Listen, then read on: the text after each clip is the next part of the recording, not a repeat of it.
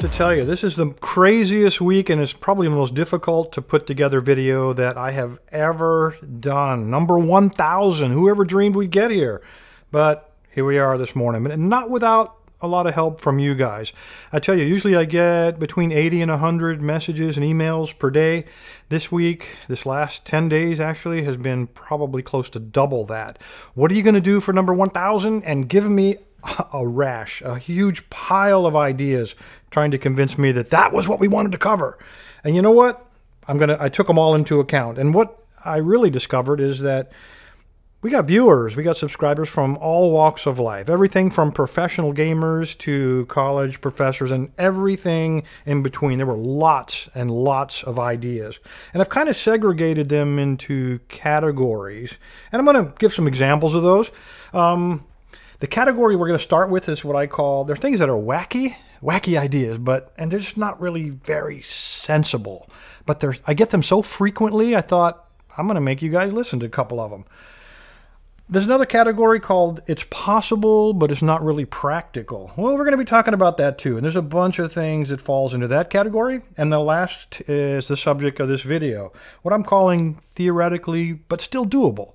And 3D printing today kind of falls into that category. The most frequently asked for video was, is it possible to 3D print keys for locks, in particular TSA locks? And we're going to take a look at that.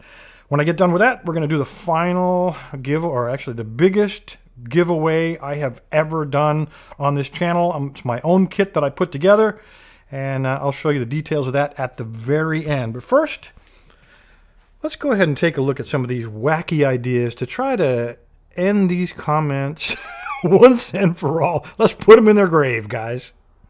Well, guys, the first category I'd like to talk about, as I said, there were like probably 800 messages of ideas. I categorize them in the wacky versus sensible, or maybe not so sensible category. And it doesn't matter. This has been going on for years, so that's really why I'm talking about it. Every video I publish, there's some guy whose solution is put C4 on it. And you know, this is probably the same guy. He just keeps changing names, but he's so persistent. He could be watching a cooking channel on how to cook an apple pie, and they say you need to take that and put it in the oven at 450 degrees for 1 hour. And he'll say, an hour, man, that's crazy talk. Put some C4 on it. You can cook it in 8,000 meters per second. That's fast. And of course, not just C4. You got guys that are talking about TNT, you know, go out and get yourself some dynamite. And I have looked, man, the explosives aisle on Walmart, they don't have this stuff. It just isn't there. And then the other guys will say, make some ANFO. It's ammonium nitrate and fuel oil. Yeah, make that, and you can blow. Fellas, it won't work. I've been working with explosives all of my life, and not only is that very illegal, it's really difficult to do, to get the right mix, to make it safe, to find some way to trigger it. And you know, the only way to trigger ANFO is a very energetic device, like a blasting cap, and they don't sell those at Walmart either. So please forget trying to use explosives. And Mr. Rocket Man, no, I'm not going to ever show how to use a missile or a rocket to blow up a lock. It just doesn't fit into what we do here. You know what I'm talking about? You know, the explosives, very energetic materials, these chemicals, they are unstable. They're designed to be unstable.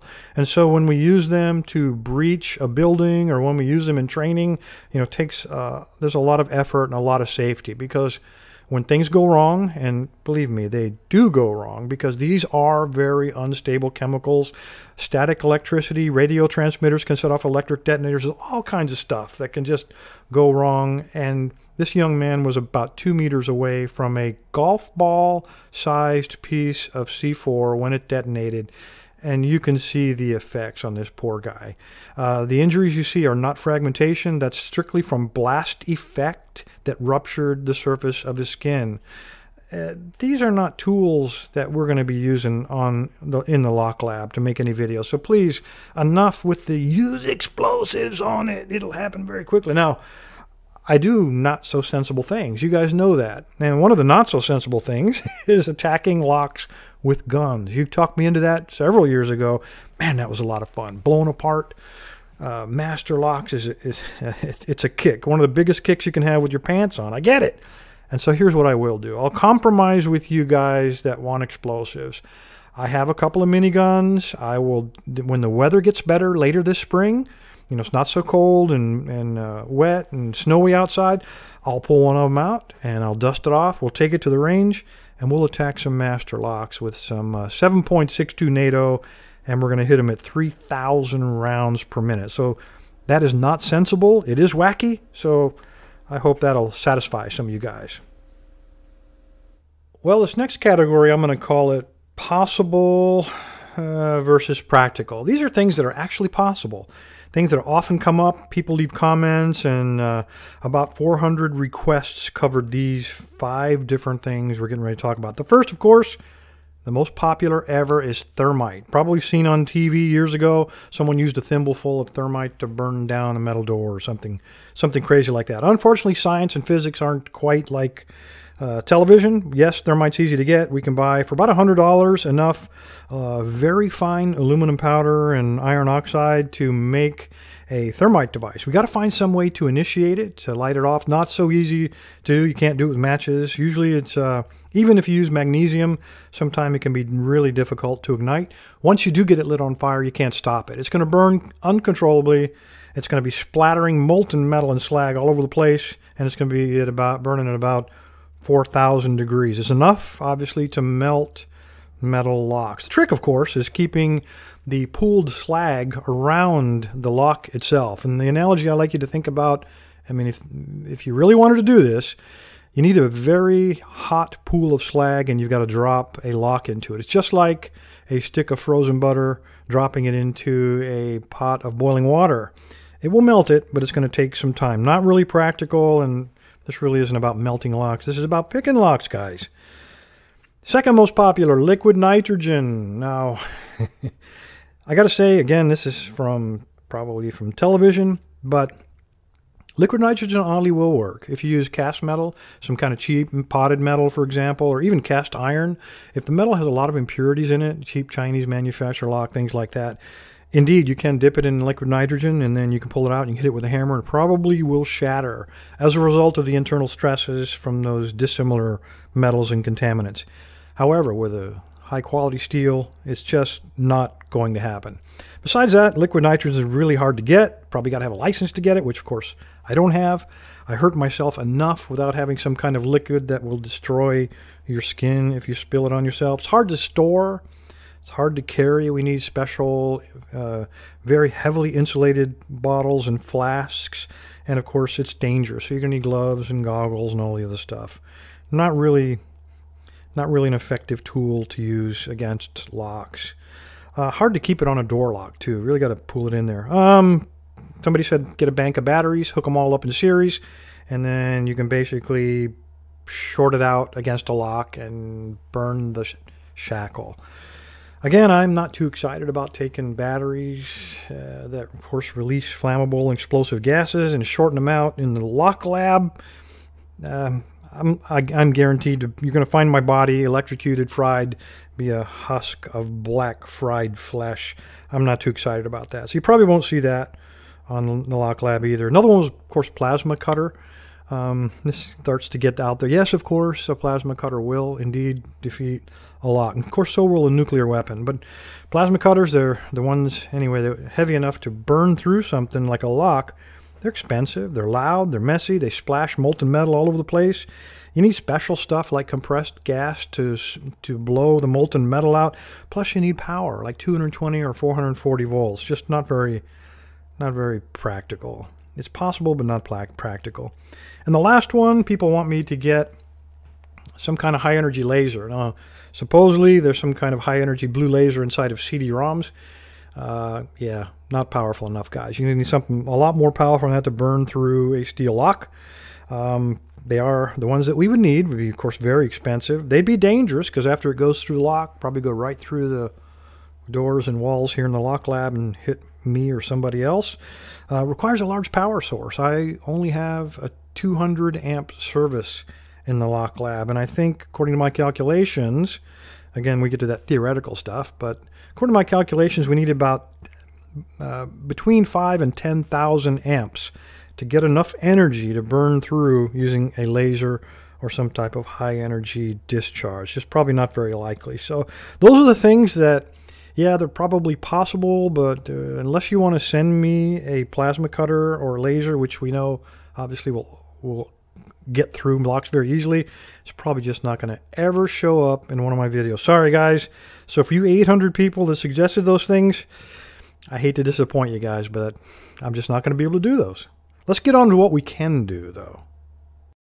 Well guys, before we get into the meat of the subject, trying to decide whether or not making 3D printed TSA keys are really practical, let's talk a little bit about the history of this. How did we get here? It all started a couple of years ago at Dulles Airport when the Washington Post was interviewing a TSA agent about these locks. What happens once our bags are checked and TSA needs to get into our baggage? And he gave a little tour, and at the culmination of that tour, he reaches in his pocket and he pulls out some TSA keys. They're shaped exactly like this one. And he kind of fanned them out like a deck of cards, and the photographer took a high-resolution photograph. Of course, as soon as that hit the street, they realized they'd screwed up. They took it off the internet, but once on the internet, always on the internet. And a bunch of guys found it. The guys that found it, we're familiar with. We know at least one of them is DarkSim905. About a year ago, he sent a lock to the Lock Lab. It was the one that had the magnetic key pins and driver pins, the one I wasn't ever able to even get a fault set on. Great lock. Anyway, DarkSim905, Johnny Christmas, and Night Owl got together and deciphered those pictures and decoded. Using the picture, they decoded all the locks, the first 7 of the keys. They actually made a presentation at Hope 11, which is a hackers convention last summer, showing how exactly they did all the research and all of that. So anyway, a tremendous security breach that all started because one TSA guard was dumb enough to show his keys. When we 3D print these, after they digitized them, decoded and everything, they did some testing. When we 3D print these, they look very good. I have a brand new extruder that I just installed 2 weeks ago and calibrated, so they came out looking really good. I managed to buy most of the TSA locks, at least a good representative sample. The keys are numbered. As you see, we have a 1, and then it's 1 through 7, and they provide them to us in 2 different styles. We have the typical, the one that's designed to look exactly like the TSA, and they got one here, they call this the stubby. A lot smaller, easier to put on a key ring and carry around in your pocket, I guess. I do not have a TSA lock number 1. I went to every travel place within probably 40 miles of where I live. Couldn't find it, but I did get a good sample. The first one starts with number 2. And of the samples that I have, all the keyways are a little bit different. They're all clearly marked with which TSA key is required. So I printed a standard TSA. And when we slide this dude in there, this one works. And the way this will work is when the key turns, if we can get this one to cooperate, that black sleeve will rotate and allow us to slide that out, the shackle out of the way. So the orange one is a little bit iffy. I got to say, it does work. You guys kind of got to jiggle it a little bit. If we can get it to cooperate here. And if not, I'll just go to the number 2 stubby because he's much more reliable. I don't know why that would be, but it just, for some reason, seems to have worked out. When we print these keys, let me get the jiggle in here while I talk. When we print these keys, some of them need to be cleaned up a little bit. There's some plastic flashing, and it's not absolutely perfect, but they do normally work faster than what's happening here. Come on. Let me turn them over and try the other side. Get in there. Get in there. You have to be kind of careful. These are made from either PLA plastic or they're made from ABS, which is, there we go, which is the same material that they make Lego from. So when it comes out of the extruder, obviously, and it goes back without any trouble at all. So there you go. It does work. So you guys got to jiggle. Anyway, when it comes out of the extruder, it's molten plastic, obviously. So sometimes I think maybe it doesn't come out exactly the way these guys drew them. And a perfect example is the number 3. This is a number 3 that's for the most part unmodified. Let me show you what the keyway looks like. Kind of an odd keyway. Go on, camera. There we go. Kind of triangular shaped. The key, when it comes out, is actually wider at the bottom, and I suppose that's to give it some support. When it goes in there, let me show you the key first. This is an unmodified one. You have to thin this out. I used a razor knife to thin this down enough so it would fit into the keyway. This one does go in there. You can see the part of the weakness is here. This one does not go in the keyway yet. I tried, it doesn't quite go in there. So I thinned it down to almost dangerously thin, as you can see there. Only was it when I was able to get there will it barely fit in the keyway. I'm going to try to do it without breaking this. I've broken several. And even then, after thinning it, it is so tight that the key won't even, I mean, you can put quite a bit of pressure on that. It's just not going to come out. This one has worked for me, I think once or twice at the most, but it's not going to work. It takes a lot of jiggling. I think this key is just, we've reached the limits of the material we're trying to make the keys out of. I think that's what it boils down to. So number 3 will not work. I suspect normal keys, like nice and thick one, like number 1 and number 2, they work because they're easy to form. But when we start getting very thin material like that, I can't imagine that will work. Number 4, I don't have a number 4 lock, but when you take a look at the shape of these, I mean, the number 4 is so simple. I just can't imagine that this would not possibly work. Maybe a little filing to get it in there, but it will work. Number 5, I do have it. This is kind of a new breed. Most of them before now are combination, and then the TSA goes in with a key. This one doesn't have any combination. It only comes with a key. I bought this at a outdoor store.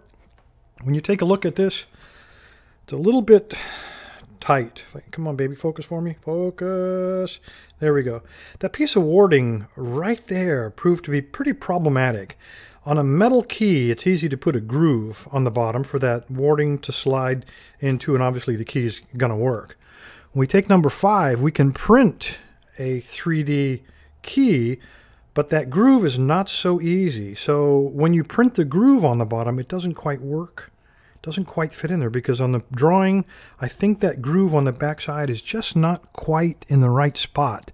So the only solution was to take that key and file off the bottom. I used a razor knife to kind of shorten it.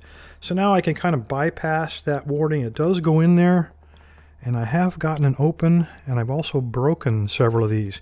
You can see they have a very low cut right there in the center, and that gives us, just like the number 3 key, a very weak point right where my thumbnail is. So I'm very hesitant to even try to force this in there this time. I've just got a feeling that it's just not gonna work.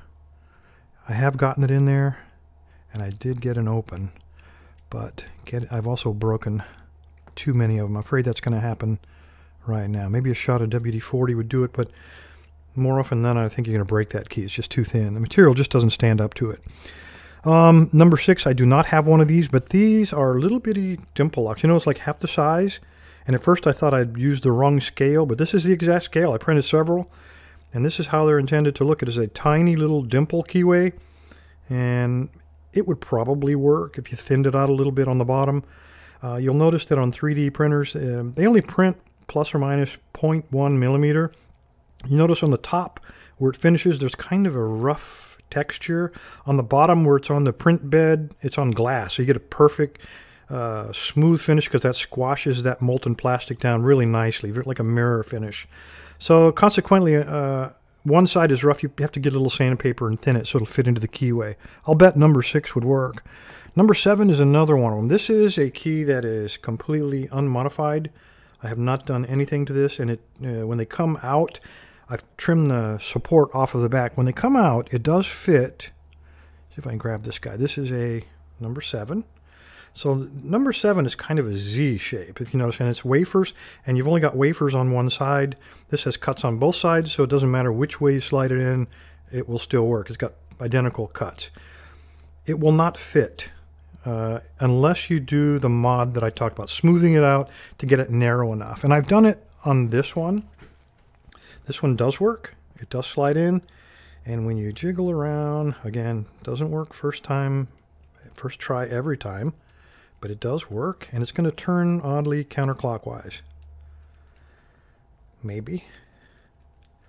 I'm going to try not to break it because it also has 2 weak points, 2 low cuts. Come on. Camera shy. There we go. It does turn. We got to unlock, and then you pull it out of that side. Now let me go ahead and lock that one back. And the way it normally works is when the combination is unlocked, if we dial in, and this one is 723, then it will unlock from that side. So like most of these, TSA controls one side, we control the other. Let me go ahead and put that back in there. And we kind of screwed on that one, but I think I can show you.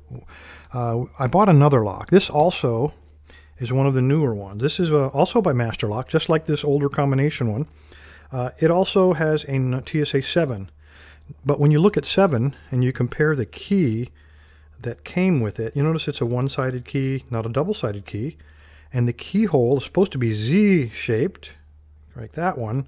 But this one is shaped more like a normal key. Yet, it will still open. Now, this is kind of weird because I can't believe they would make a mistake like this, but clearly they did. This is the original key. It will not go into the Z shape because they've included that extra part near the bottom. So they gave me 2 of these keys, and I took another one. And let me show you the original against that one. All I did, if I get the camera to focus, is file off the bottom of that. So now I've got a wafer, half of the wafer lock. And so I took that, and once I got it to fit inside of there, like that, you know that's going to work, right? Because it went to that. But then I noticed that the pinning was a little different. So I looked at the pinning in the center pin there. Actually, it's number 3. I compared it to the number 7 that was in the kit. And all I had to do was file down one set, or one position. And now I can take the key that came with that, put it into any master lock, and now it will open. Now I can lock that bad boy back if I want to. And there we're done. So I've basically made a TSA key out of the key they gave us by modifying a single position. I can't believe that all they've done is they've master keyed all of these TSA locks. So if you buy the commercial lock, you can pretty much modify it to fit these TSA locks. Why? It's like they're piling their mistakes one on top of the other. A series of mistakes. I can't believe it. Anyway, there you go. It is possible to make 3D printed keys, but is it likely because of the material constraints that we're working with? I do not have a metal 3D printer. They are available. I don't have anywhere near that kind of money. But to think that somebody would go to all the trouble to try to make TSA keys out of using the 3D printer, I think on a few of them it'll work, but on most of them probably will not. The other reason, this is an awful lot of trouble for a thief. All they really need to do, I mean, there's really nothing to these. You get a pair of pliers, you put it on the shackle like that, and I mean, literally, oops, fell out. Literally, it's nothing to getting through these things. They're so easy and so delicate. That's a lot less trouble than making a bunch of 3D keys. I can't believe a criminal will go to that level of difficulty. Anyway, fellas, there you go. I appreciate your time. By the way, let's talk about winning some stuff. You've endured an awful lot about 3D printed keys, so it's only right we come up with a decent giveaway. 1,000 videos ago, I was sitting in a tiny little hotel room in Ecuador making my first video using a Gen 1 iPad, and my first 5 or 6 were silent videos, like almost like old-time movies by today's standards. Anyway, 1,000 videos deserve something special, guys, and this is it. I actually bought this about a year and a half ago from Peterson. It's a brand new, well, 2 years old. I've never used it, and I've made several improvements. Originally, this was what Peterson called his G3 kit. He's changed the composition slightly over the last year and a half or so, but I've added a lot of stuff to this. You get all the G3 stuff, I think, plus I've added in here the I-Core picks or tensioners for the best padlock and arrows to pick those. You've got some wafer and some shutter lock tensioners here. I added a set of the sidewinders, extractors. These things are just great.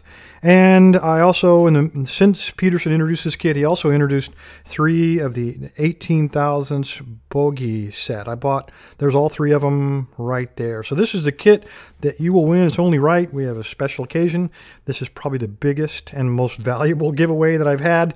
But I wish I could do them all the time, but 1,000 videos, it's a special occasion, guys. You want to win? I got a special button on the website. That's the website. Go there. In the middle of the page is a big button. It's kind of silver gray, and it says 1,000 video giveaway. Click on that. Leave your email address, and if you win by next Saturday, I will email you and let you know. Anyway, fellas, best of luck, and hopefully we get another 1,000 videos out of this. Thanks, guys. Stay safe. Stay legal.